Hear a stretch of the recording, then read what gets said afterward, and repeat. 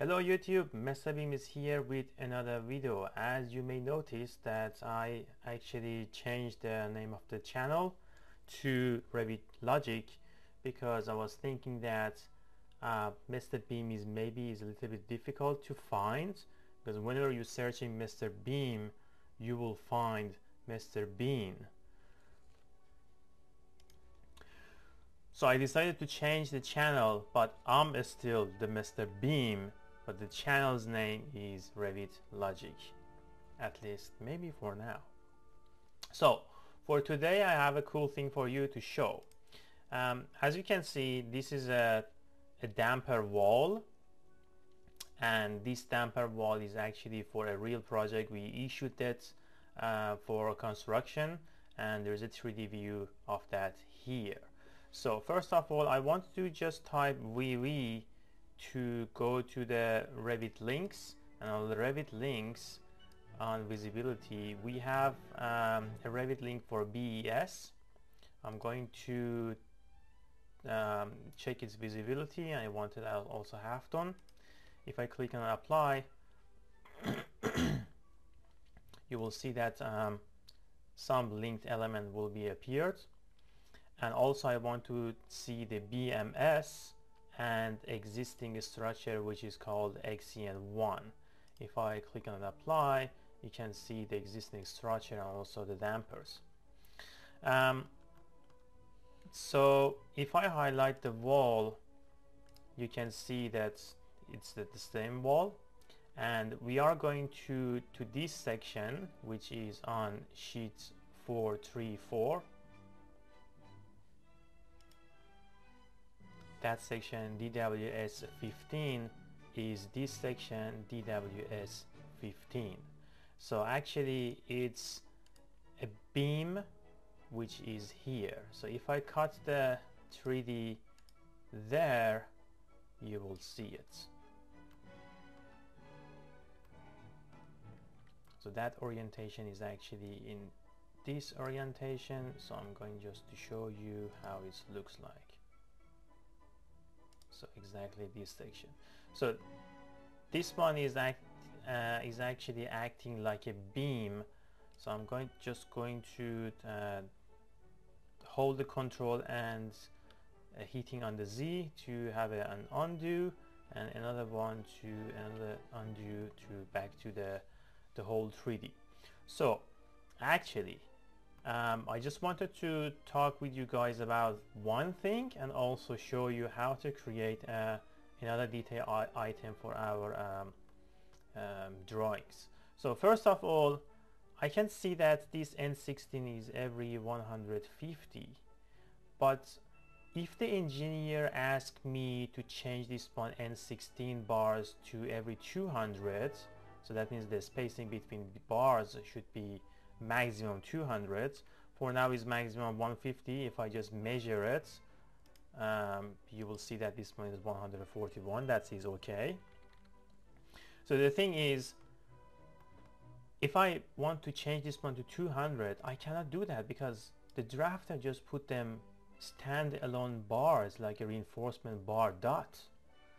So how can I do that? So it would be very difficult because I have to measure them, I have to just, I don't know, hand calculations or whatever you call. So I want to create a 2D family for this one. So I can sketch it as a line, a line-based family, just tapping here and tapping there and just specifying the maximum spacing, and that's it. But even as you can see, I mean, they are not even aligned. If I type AL and picking this line, you will see that this bar will move. It's not aligned. So I really surprised, and it's just frustrating. Just please don't do that. Just always use the families, because next person coming, it just makes the life easier to work with the changes. Because to be honest, this project, every section maybe at least changed 5 times, something like that. The whole design maybe even changed 10 times. So as you can see, I mean, the drawing will also look better. So at least you can just align this rebar with the other one to make it look better. But anyway, okay, first of all, we are going to just create a stand-alone just reinforcement like a dot, and then we are going to create a line based, and maybe even we can just create these lines, because these are just bunch of lines to a Revit 2D family, which is parametric, and we can just cut a section, another section here, and just detail it by ourselves. So let's get started. Let's go to the file, I'm going to new and family. Let's go to the English folder and looking for metric detail item, and let's open it. So it's very simple for this one. I'm just going to create a field region, and I'm going to edit type for this field region, and I'm going to just duplicate it to change it to just a black field region. So let's type its name black, clicking on OK.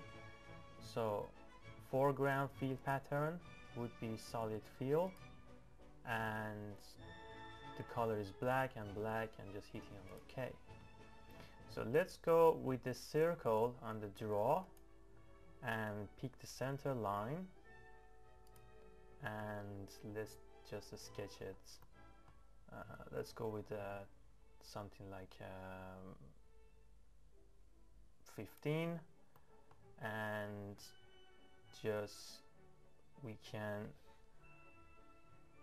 click on finish edit mode. So I'm hitting the escape to cancel any current command. I'm going to change this scale to 1 to 1 for now. Clicking on the field region, I'm going to edit boundary, and I'm typing DI for dimension, then I'm going for the diameter, then I'm going just hover my mouse on the perimeter, and I'm clicking this line. You can see the dimension is there, which is 30 diameter right now. I'm hitting the escape and selecting the dimension. So as you can see, I want to just assign a label. We don't have a current label to assign, so we are going to create a parameter for it. The parameter would be a type for this one, because I want to just have different types for different bar size. So I would just call it DIA for diameter, and I will just click on OK. So for now, this is enough. I'm going to just click on finish edit mode, and that's it. Let's test this family. I'm going to the family types, and I will change this diameter to 10, click on apply, change it to 20, click on apply. So how about I'm creating new types? So I will call this one N12 and hitting on OK. I will change this one to 12, hitting the apply. Another type N16, clicking on OK, changing this diameter to 16, clicking on the new type N20, OK, I will change diameter to 20, and let's create another N24, clicking on OK, and diameter 24. So for now, I will just use these N12, 16, 20, and 24 because they are the most used rebars in an entire project. So mostly just N12 or N16 or N20. So I'm going just click on OK, and let's save this family. I'm going just to save it as reo dot underline Mr. Beam, and I'm going to just have an option for maximum 1 recovery, and I'm going to save it. Let's load it to the project. So I'm going to this sheet because we have the section, and let's go to annotate and component. So you can see reo.mr.beam is there. Right now is N12. Let's just click it here, hitting the escape. So this one is N16. As you can see, N16 every 150 each face. I'm going to click on this one. I'm going to change this one to the N16. As you can see, their size is same, but I'm guessing that maybe there is a problem with this family. Let's just go on the edit family and just checking that the line type is okay. Let's edit the boundary. So it's still a detail item. I think it's okay. Let's finish the edit mode, and yeah, that's it. We can just actually close it without saving because we didn't actually change anything. Okay, so we have our family. Just keep this one. Then in the next video we are going to just create a line-based reinforcement bar, which is not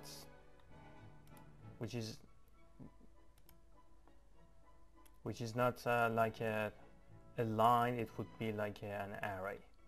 So the other thing I wanted just to talk about is, if you click on this family, you will see that its parameter is radius. If you go to the edit type, I can see that, okay, its parameter is radius. Sorry, its parameter is diameter here, and there is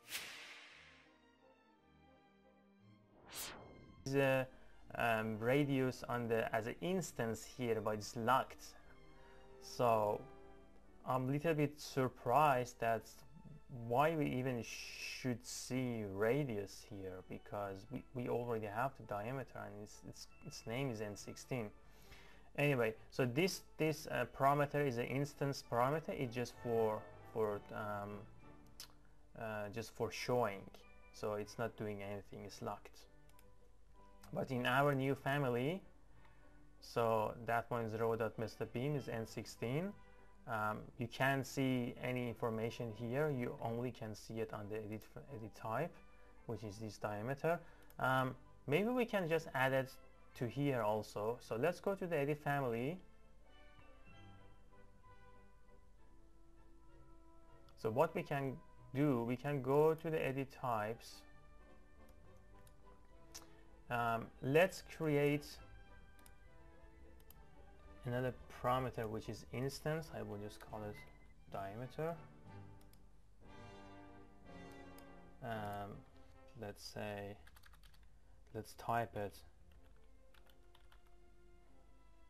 like that, and this is equal to diameter, and it will be locked. So I will just lock it,